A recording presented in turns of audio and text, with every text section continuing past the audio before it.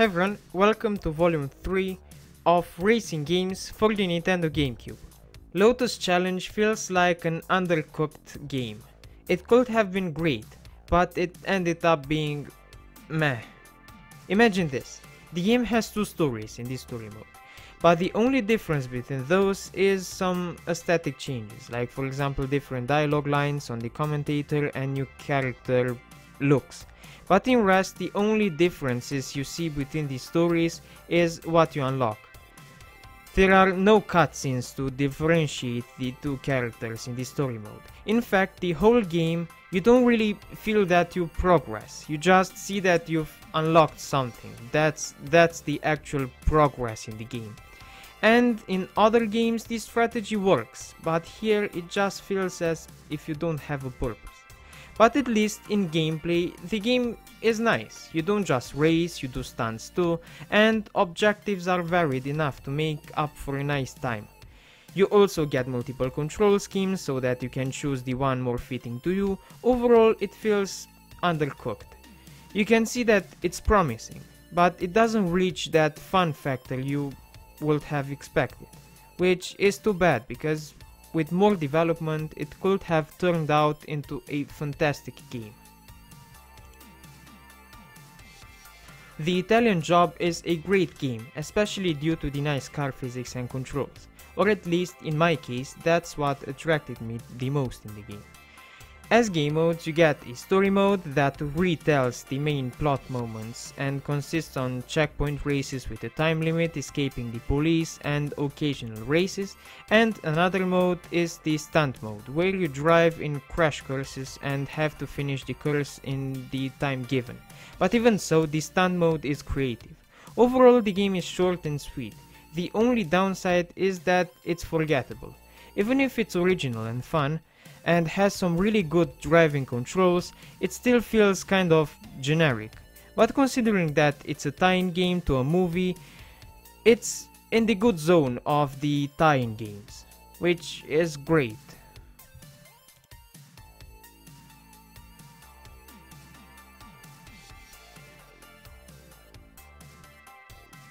Extreme G3 is a futuristic racer that, if you like F-Zero GX, you will like this game too.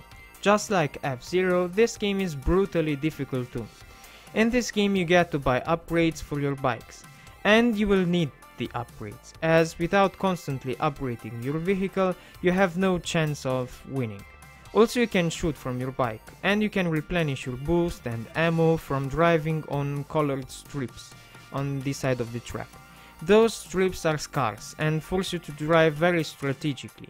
The game is beautiful, and the track diversity on the 10 tracks you get is great. Overall, it's a beautiful but difficult game with great controls. If you're a hardcore gamer and you want to have a good time while having a hard time, then this is a game for you.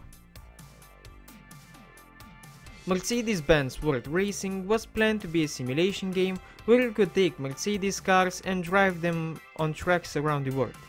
Well, they nailed some parts, but not the simulation part. Car physics are still off, and while you get 109 vehicles, a crazy amount, don't get excited, as most cars behave roughly the same, and the models even look almost the same, most of them, and what models you get aren't exciting. Also, the game feels underdeveloped. I mean, you can pass through the maps.